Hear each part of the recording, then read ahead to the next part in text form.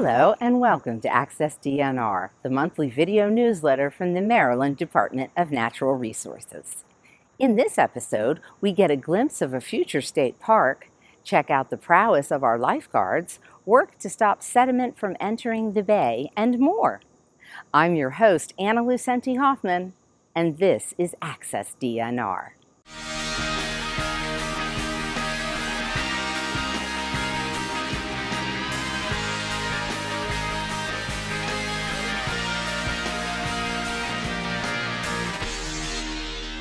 For our first story, we traveled to Cecil County to set our eyes upon what will soon become Bohemia River State Park. At an open house event hosted by our partners, the Eastern Shore Land Conservancy, Maryland Park Service personnel provided information and offered hayride tours of the spectacular property to an eager crowd. The park will open next year. Up next, we head to Y Island Natural Resource Management Area in Queen Anne's County for the graduation ceremony of the Maryland Conservation Corps.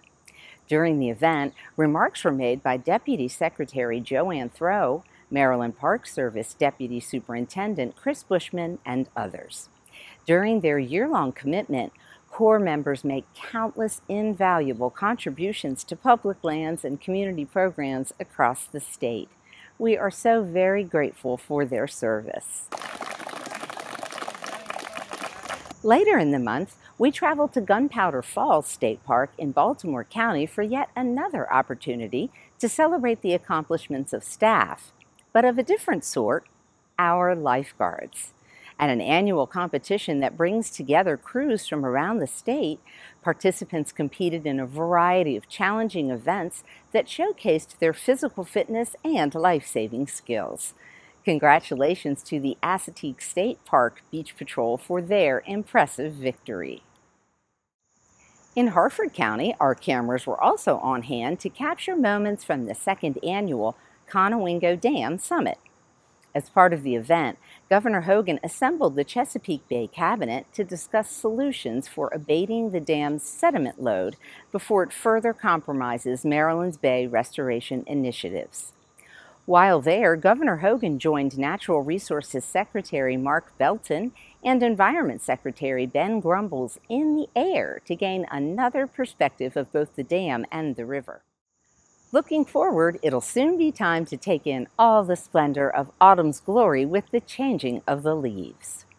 For all the foliage fanatics out there, know that the department provides a resource to help track and time peak foliage across the state.